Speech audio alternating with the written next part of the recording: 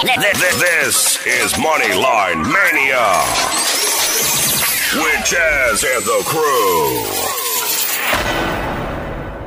Chazimoto and his boy Wes. What's going on, guys? Cash and tickets, baby. Cash and tickets, as always. You guys are the best of the best. We're going to be doing something on our website where you can actually check out some of their prop bets and their parlays. And we're going to give you guys an opportunity every single week, every single month, every single year to make money off their picks, which they're the best of the best. So, Chaz, are you ready? Well, you know what's funny, because if you're not following us on Worldwide Sports Radio Network Thursday nights, 8 o'clock New York time, then you're probably really ahead of the curve here, Wes, wouldn't you think? I would think so. You say it best. You watch the show, you do what you're told, you get paid. I'm not a prop better, and I don't bet on my picks. Everybody comes to me and they say, hey, Errol, what do you have? I was at physical therapy, and I was talking to my physical therapist, and he pulls out his phone, DraftKings. He's like, does Matthew Stafford have 300 yards? Does Odell Beckham score a touchdown? Does Jamar Chase? And I'm looking around, I'm like, I'll give you some of my thoughts, but if you don't win, don't blame it on me. That's why I don't bet on it. I'm curious, Wes, those three right there. I try and stay away from the yardage because that's unpredictable.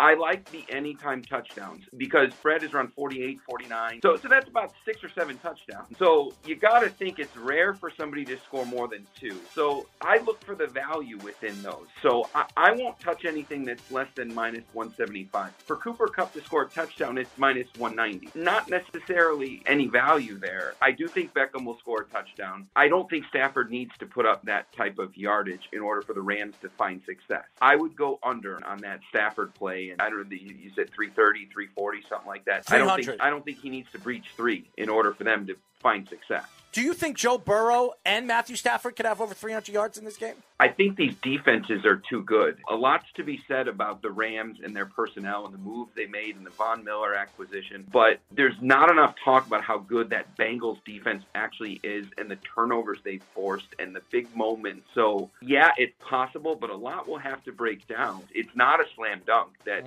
happens. You know what my favorite part of the Super Bowl is? When you got a guy that's 67 yards is his total. There's no time left. They're like on their own 20 and they're running out the clock, and he takes it, and they're back in the prevent, and he gets like 40 yards before halftime. It doesn't matter. He's not going to score. You were never threatened, but you got 40 of your yards in one play in garbage time for the first half. I like when that happens.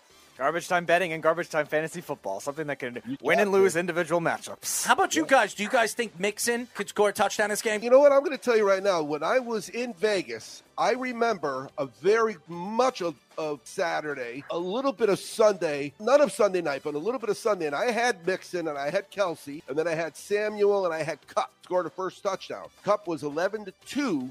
And I hit him, and I made him my big play because he was the lowest odds of all 4 of those. But if I like Mixon then, I could bet Mixon again. Do you think any of the tight ends have touchdowns in this game? Higbee's not playing. That was what we had talked about on Thursday night, is if you believe that a tight end scores a touchdown, and I believe this is the best value on the board. Higbee's been ruled out. He's not playing. Yes. So then you go to the 2 tight ends that are starting. You got Blanton and Ozama. They're plus 225 and plus 275. All you need is a tight end to score a touchdown, and you've paid for both, plus get a little bit of juice after that. So you're looking at roughly a 20% profit. Now, if they both score, that's even better. But even further than that, with Higbee out, I still think that they're going to need the tight end. The Rams are still going to need some play out of the tight end, but there's no guarantee that it's going to Blanton. So if you were to look at Hopkins, he's plus 900. There's real value on investing in the tight ends here to score a touchdown at any point. How about you, Chaz? I've been the first player to score Super Bowls for a long, long time because we are right now, right smack in the middle of the championshipfootballs.com 72-hour Super Bowl 56 pre-sale extravaganza. Both your Cincinnati or your Rams footballs at an incredible, half price almost.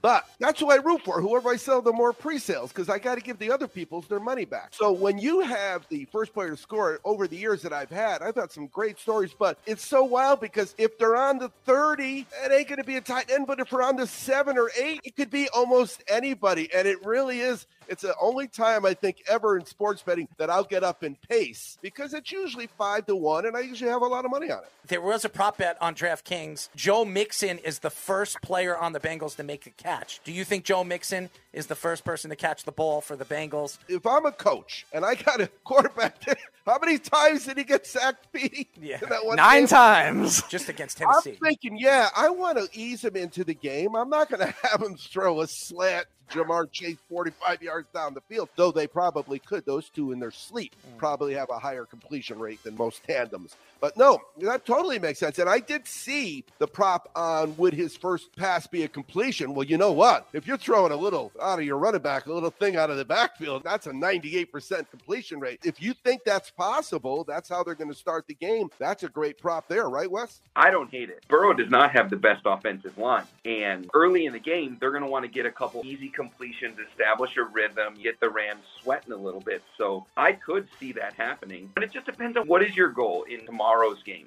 Is your goal to have some fun and have a lottery ticket? Or are you trying to win a few percent and build your bankroll? And whatever the answer to that is, that's your risk appetite. As you guys know, we're on Moneyline Mania with Chaz and the crew. What do we talk about here all the time is if you're just betting the game and that's it, you're not really a sports bettor. You're gambling is what you're doing. When the guys from 151 Sports Investing and GMF Sports Consultants, that's not what we do. We look at what we think is going to happen, and then sooner or later, right away, you're right. So if you're looking at your props, like Wes said, if you're just there to have fun, who cares? Bet heads, bet Gatorade purple, whatever you want to do, it's your money, man. But if you're there to make some money on this game, you have to say to yourself, what do I think is going to happen?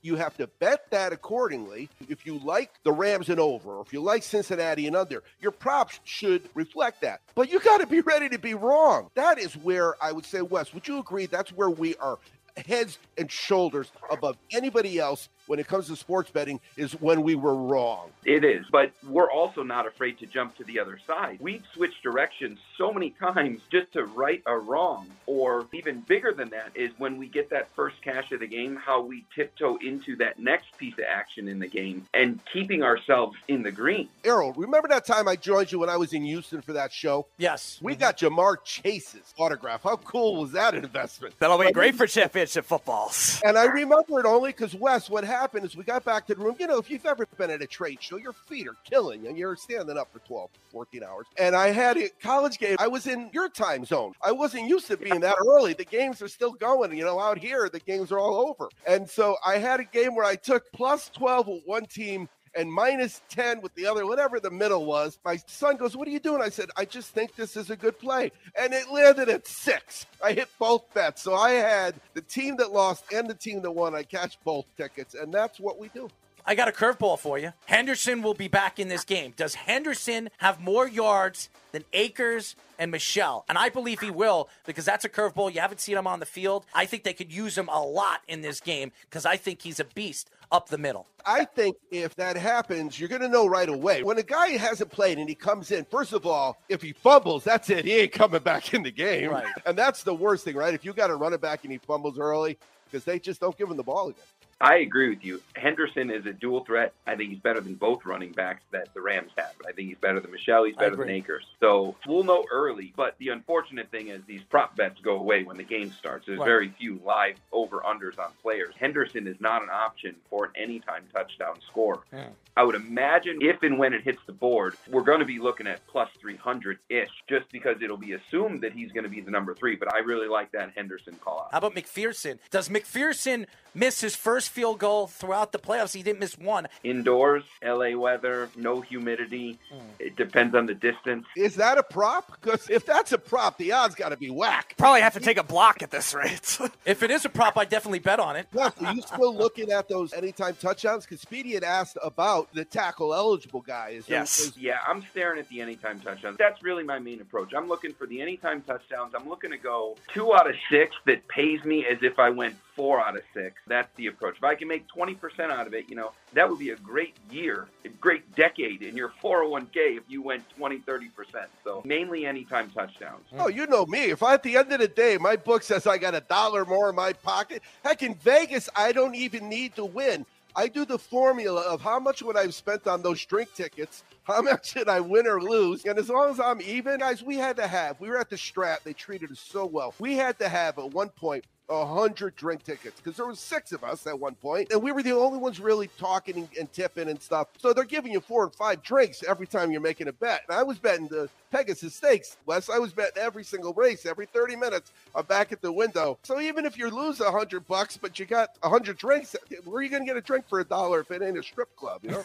Here's a question: does the Rams have the lead going into the second half? There's a play that I was looking at earlier, and I was looking at not the first half, but I was looking at the Q1 shutout win. So if you were to take the Rams for a shutout win, think about that. That's 7-0. That's 3-0. That's not a crazy blowout. The Rams to have a shutout win in the first quarter is plus 190. If you like the Bengals to just be ahead 3-0 or have any form of a lead, it's plus 425. So I think the Rams probably will have the lead at half, but just a spin-off on what you brought up, that Q1 shutout win, just a field goal and nothing else by somebody. When you bet that first quarter, guys, and again, think about it. You got 10 sports bettors in a room, Errol. How many are betting the first quarter? The way it's going now, everybody. I know that's not true, but more than half of them do not. I guarantee more than half of them do not. And the reason is because it's just too intense. The first quarter is too intense because now it goes all the way back to, do they defer, right? Right. If you get Cincinnati anytime and the Rams win the toss and they defer because they want to put their defense out there and Cincinnati gets a field goal, that's what, plus 400 you said? Think about Cincinnati having a shutout win is plus 420. What's the number if this game goes to overtime? That is a good question. And what's interesting there is Cincinnati has gone to overtime 4 times this season, including one in the playoffs. And out of 17 games, so what's it? That's right around 30% of their games end up in overtime. I like that play, too, and I'll look for what the payoff is on there. And they won, I think, 4 others on game-winning field goals. Yeah. I'm leaning to make one of my bets a plus 230 bet, and that's the Rams minus 12.5. So I'm probably not betting it's going overtime. You know what's so interesting with these bets now? People are trying to look for that parlay in the game, and there's so many ways to do it. If you were to look right now at DraftKings, or you look at your book right now, give us a parlay that you would think would work for the fans. You're talking about anytime touchdown parlays? Any parlay, like let's say Mixon has a touchdown, Burrows throws over 300 yards, McPherson has 2 field goal kicks. When I'm looking at a parlay, and it's funny because Mo from the Mo Radio Show, who we would love to have on, but he's really, really busy. Tough to get him time in front of a camera. He's picked up, because I used to be on his show, and I do those first touchdowns of the Super Bowl. So when he got legal where he is, he started doing them, and those parlays are pretty profitable. But when I bet parlays, I'm used to doing what I do in soccer, where I don't think it's a possibility that this can lose, but I'm looking to double my money. I need 3 things to happen, but I double my money. Normally 3 things happen, you get 6 to 1, but it's a hard way to make 6 to 1.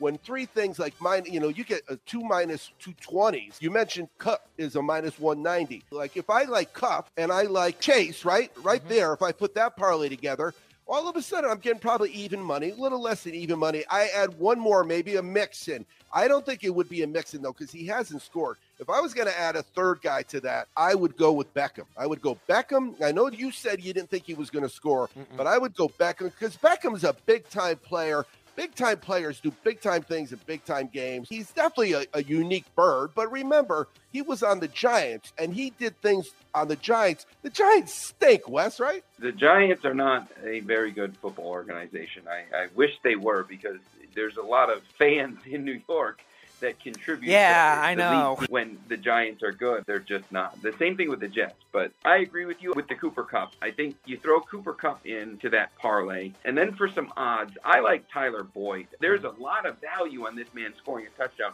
He didn't show up in Arrowhead last week because he didn't need to. But I think it was the Tennessee game where Burrow found him in weird scrambling spots, recess in the playground type of scenarios. So Tyler Boyd is plus 225. So you throw that in there with the Cooper Kupp. And then I think you probably throw a field goal prop in there. But I like Joe Burrow for over. It's 11 or 12 rush yards, depending on where you go. If the Bengals are going to win, Joe Burrow will have to do something with his legs. So I am not a parlay person, but what I will say is if you wanted to put the parlay together, I would take the Boyd touchdown, I would take the Kupp touchdown, and then take the Burrow over the 11 or 12, whatever it is. I think Burrow's going to rush for about 15 or 20. But you take that, you put them together, and bet them individually. Bet your standard unit, your $1 on each one of them, and then go maybe bet 10 cents on the parlay. Because the worst thing with the parlay is that you've created a loss instead of a big win. 3-1 is a great day. That's a great day anywhere. But on a 4-teamer, loser. Hey, you know what? Boyd, listen to this. He scored week 15. He scored week 16. He scored week 17.